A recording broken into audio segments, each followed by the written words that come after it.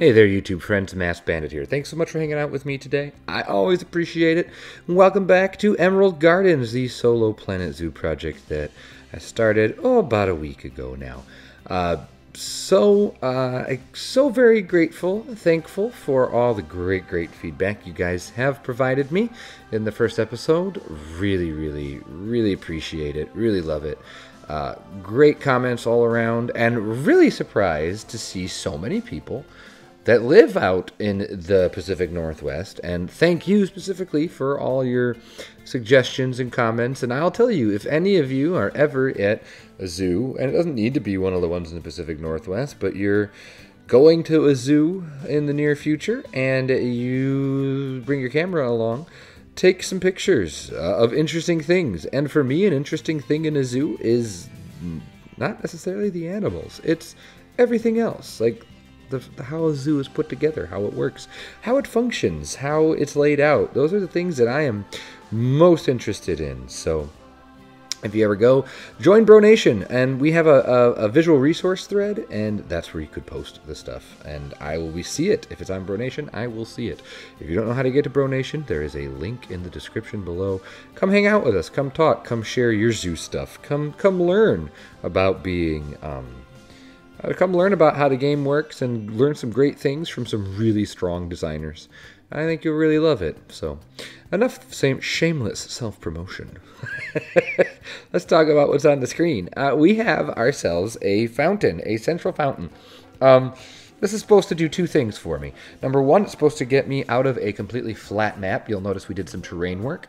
And second, I wanted a focal point here to kind of like a mini hub almost to branch off from here. So we've got this nice little entrance area, and we'll have something off to the side, off to either side. But like I want this to feel like the main part of the zoo. And this is actually inspired very loosely by the reflecting pool at the Houston Zoo. It's this big rectangular pool.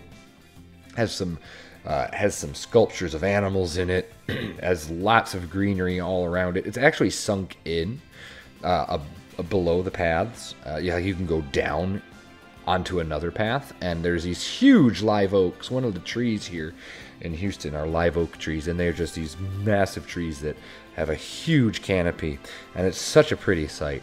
I really love it. So I kind of took the idea of the rectangular pond and then stopped there and thought, wouldn't it be cool to have some cascading, a cascading fountain here? So that's what we try to do, and it's okay. I left it in the time lapse, even though I don't think no, it's completely different now. There's no actual water in it anymore, but you would never know, and that's all I'm going to say for now. And you'll see it in real time. You'll see what it became in real time. This was the prototype. One of the reasons I'm such a slow builder, if you're fairly new to the channel and you haven't watched my Planet Coaster stuff, I tend to build things 2, 3, 4 times before I settle on something. And most of the time, you'll only see the final rendition of what I've built. The one I was happy enough to stick with. That's the one that ends up on the video. But in this case, I recorded this, and I actually didn't record the remake because I had a lot of back and forth, jumping between windows, looking at references, looking at inspiration, asking for feedback. And it was too messy to make a nice time-lapse portion. So I didn't, so we're going to look at it in real time. But yeah, this is only attempt... Actually, this is like attempt 2 or 3. the one the one we stuck with is the most recent one. And it's much better than this. So if you think this looks pretty good by the end, just wait, because I think you're really going to like where it goes. And I know here we are, 2 episodes in, and still no animals. I feel like I gotta cut to that part in Jurassic Park. Now, you would have dinosaurs in your dinosaur park, right? You would have animals in your Planet Zoo right? Yes. I was actually just talking with Mike, my bro, just a couple minutes ago, because we recorded the next episode of Planet Zoo, and that will be out of Season Zoo, and that will be out next week. But we just talked about what our first animal is going to be, and we decided on that.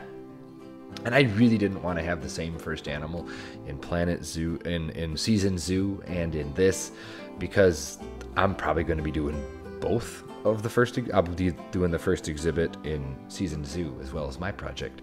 So I wanted it to be different. I don't want to just carbon copy. So I know what we're doing in Season Zoo, but I'm not going to tell you. And so I know what I'm not going to do in this zoo, and I'm not going to tell you. But my goal here is episode 3 to have our first legitimate animal enclosure, because I know a lot of people are really into obviously, why wouldn't you be really into the animals in Planet Zoo? So you can see we've left the, what is it, the pond, and we're working on another building. It's the same style of architecture, this modern Pacific Northwest style of architecture. It has a particular name, and I had it, and now I can't remember it, and I don't want to Google it because I won't be able to find it quickly. But this is going to be a cafe, like the main eatery when you first walk in the area. And at first, and again, we have the same problem we had with the gift shop building. The problem is this style of architecture, you have to have these large glass windows. And when you have large glass windows, there's really no way you can get by without doing an interior. So we're going to be doing interiors, I guess, in a lot of these buildings in the front of the park. But this is directly inspired, again, pretty much verbatim from an actual building that exists. It's I think, winery in the Pacific Northwest somewhere, and this is pretty close. It's flat on the ground. I raise it a little bit, and I have some subtle terrain shifts, and I think those little terrain shifts make such a huge difference. I see a lot of people on the Facebook group on the Planet Zoo Facebook group talking about how their stuff looks very boring and very square and very plain and yada yada yada. One of the things that I don't take enough advantage of, that I'm trying to fix in this project, are terrain shifts. Little subtle, little tiny shifts of change in terrain can make such a big difference aesthetically and really bump up the realism quite a bit. So that is really something I'm trying to work on, which is why setting this project in the Pacific Northwest, I really don't have much of a choice. Like, from my experience, I've been to Portland, and at least the part of Portland I was in is so incredibly hilly. So incredibly just steep. It is beautiful, absolutely gorgeous. But to be able to capture that, you can't do that with a flat map. So, yeah, if you're looking for ways to make things more interesting, change your terrain up. So here we're going to work a little bit on an actual interior to this, just a little. Nothing fancy. I don't want you to think that I am some interior guru, because I am clearly not. I mean, look at what I'm building. But I also don't want it to be an empty shell. So we do a couple little tricks here that I learned from Planet Coaster when it comes to building restaurants. Specifically, we're going to make a condiment cart. It gets so stupid. Here, look at this pretty cool piece of architecture. Now listen to me be excited about the condiment cart I built. But that's the stuff that I am really into, making those little details that solidify this as a zoo as opposed to just a collection of buildings. Like, if this is a quick service restaurant, which it is, like, it needs a condiment cart and it needs trash cans where you're going to throw your stuff away. Like, it needs that. And you can't have these wooden walls where they are going to be cooking the food, which is why we jumped to these non-gridded plaster walls. I almost tried to make them checkerboard, but that would have clashed so significantly and so spectacularly with the architectural style. So we just went with this kind of minty green and gave it a quick little border to kind of make the whole thing feel a little more cohesive. You'll notice that that border goes onto the log walls as well. Had to stick it out a little bit there. It wasn't quite symmetrical, which I was actually okay with. These benches that actually kind of look like tables, they were such a perfect fit. And then for whatever reason, I had a heck of a time putting benches out here. Like the picnic benches on the raised patio, I couldn't get them to work. Was really bummed about that. So there's not nearly as many as I want. But here we are. We're going to go ahead and build ourselves a condiment cart. And one of the things I'm doing here that I didn't do in my Planet Coaster ones is actually make it functioning. Like, theoretically, people should come over here and throw their trash away, which I think is super cool. And I fiddled way too long for this, trying to make it a perfectly round hole. It's like, well, that's stupid. Let's cover it up here. And then we'll just use black art shapes there to make it look like it's... And it's actually a trash can in there, which I'm actually really proud with. Like, I don't know why I never did that before, but... And then up here we actually have some condiments. We're going to put some ketchup and mustard and relish because this is a hot dog restaurant. Or that's at least what we're selling. We're selling hot dogs and soda, I think. So there's our ketchup, there's our mustard, and there's our relish. And it's a bright green relish because I'm from Chicago. And that's what everyone puts on their hot dogs. So no hate in the comments, please. But trying to find a little piece to use as nozzles, I found this little bracket that works really, really well. Spamming some trash cans. And then the last little bit of the time lapse is going to be some planting. I wanted this planting in front, or in between the main path and the restaurant. As it comes up here, once I get stuck with these silly benches, I wanted it to feel like a little more intentional.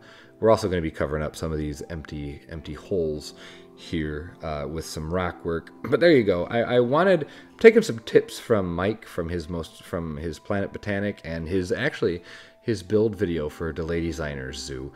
He did some cool tricks to make some more believable moss, and thought that was super cool. But I wanted this whole area to feel, these planters to feel a little more intentional, like they were actually planted as opposed to just let free to return to wild. And the one thing I am noticing from all the pictures of my source material is how overgrown the zoo is, the Oregon Zoo, and then the zoo in Seattle, which actually isn't called the Seattle Zoo, I think it's called the Woodland Zoo or something. But both of those, especially the Oregon Zoo, is very, very, very wooded and very overgrown. So I don't know how strict we're going to stick with that, but I thought here that this would be a good way to do it. And then I thought about throwing some rocks and logs in, kind of to re-solidify the setting here. Like, we've got this really clean architectural style, but then I wanted these more rustic materials around it in a rustic way to kind of drive home the fact that no, this is a zoo and we're in a pretty rugged area here. So I really am happy with how all this turned out. And so with all that, why don't we go ahead and jump into real time and you can get a better look at it. So I'll see you on the other side of this cut. So here we are at the entrance of the park, and some comments on the sign. The kind of limey green, I like the lime green, but I don't like the font. So I'm going to give that another pass. At some point, I will fix that. I just wish we had more than this one font, and the hard part is making small enough fonts that don't need to be nested into rocks or walls. There's a really nice font out there right now, and it just needs to be nested into a wall to look right. And so getting freeform fonts like this is a tricky proposition. So I'm gonna give it a try, and we'll see what happens. So I might just go the Oregon Zoo route and just make ZOO. Might do that. We'll see. Anyway, you can see right away that things are a little different. So let's take a look at what we got. So as we come in here, we have this main eatery, which needs some signage, clearly, and needs some names. And the hard part with using realistic examples of architecture is I'm not quite sure where to put signs. Like in the window, maybe? I don't really know, so we'll see. But anyway, here's a look at it in a real time, and you can see there's an interior there. And we've got the slightly taller patio area. So let's go ahead and let's go actually this way, because I always think the main entrance is right here, even though it's kind of small. So we're gonna come up here into our little area here, and I actually need to change the path there. I had that. Let's go ahead and change that right now. Nope, not that one. Oh, that one. There we go. So now we have matching paths throughout. I wanted to put a menu in over here, and I ended up deleting it. And it was just going to be some art shapes with some lines to make it look like writing, and I might still do that. I just wasn't happy with anything I was coming up with, so I got rid of it. But through these little zebra, I like a little zebra thing here. I think it looks pretty cool. And here's that condiment cart. It's so simple, but I think it adds so much. Like it speaks loudly for being so small and being so simple. It's very clear what it is, and it gives this entire space now a reference, a reason for existing. It's very clear this is some sort of restaurant now. even if you didn't see what they were selling. And just, I love the wood beams here. And this is all straight out of the reference image. So hopefully you are as happy with how this building came out as I did. I do need to add some more plants here, though. That's a little bare for my liking. But you can see we've got some wildflowers here. That seems to make sense to me. They do get some sunlight as the sun passes through, so that makes a little bit of sense for me. And I figured a few pops of color here and there would make a lot of sense. Didn't touch anything over there on this episode. But now, I don't know if you can hear it in the video, but I hear running water. Oh, and I see some. Let's turn around. And the main thing for this episode is now here. Take a look at this. Let's zoom up.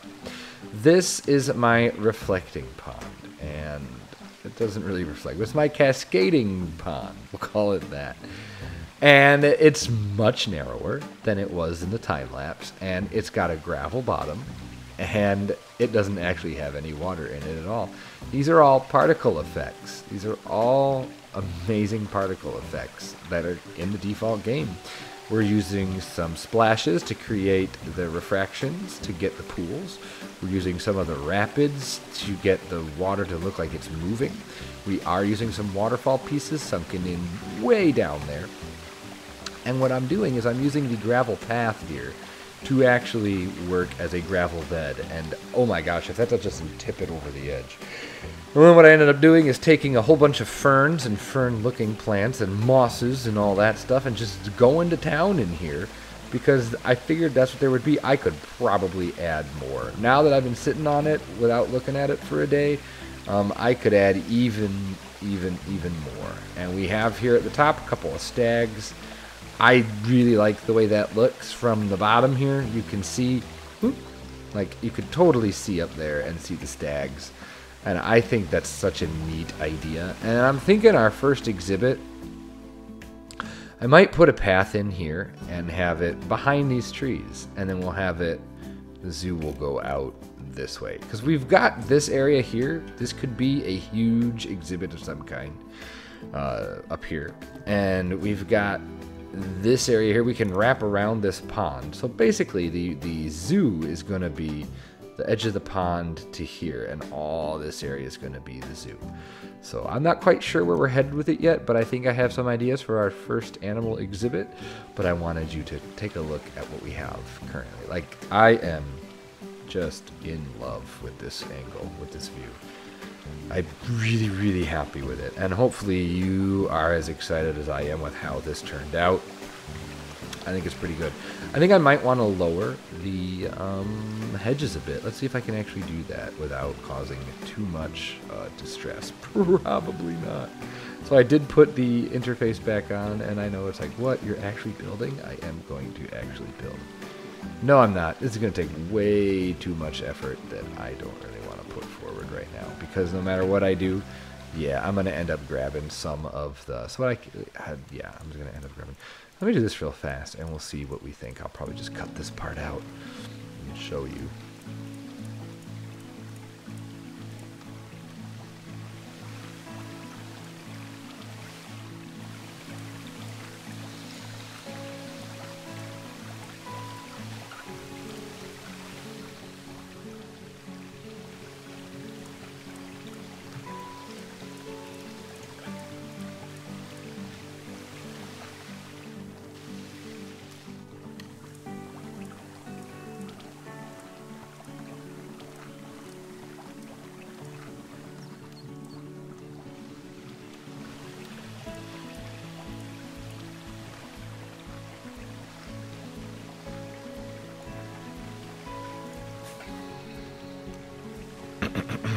Okay, so I dropped it down, and now I like it even more. Look at that. What an amazing difference just that little change makes. Now it's a lot, it just feels more open, feels more connected to the surroundings. It doesn't feel nearly as blocked off, and yet I still feel like no one, oh, that one's too tall. I feel like no one's going to jump in there. No one's going to be, like it's, okay, it's very clear. Don't go in there. So, I'm glad I did that. So there you go. Let's take a look from the top towards the restaurant. And I think that's where we're going to call it. We're going to call it a day right here. So I hope you've enjoyed this second episode, and be ready for an actual animal exhibit in the next episode. Go figure, right? In a zoo game, having animals. If you liked what you saw, do hit the subscribe button. Don't forget to like and leave some feedback below. Things you'd love to see, things I can keep in mind for this type of zoo. And with that being said, have yourself a great day, great night, great whatever, and I will see all of you for the next episode of Planet Zoo. Take care, everyone, and I'll talk to you later. Bye-bye.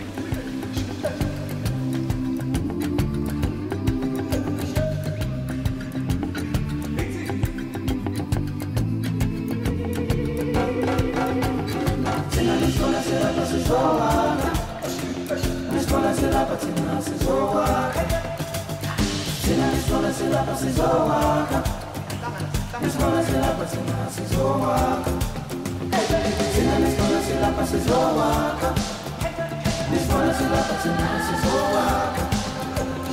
one is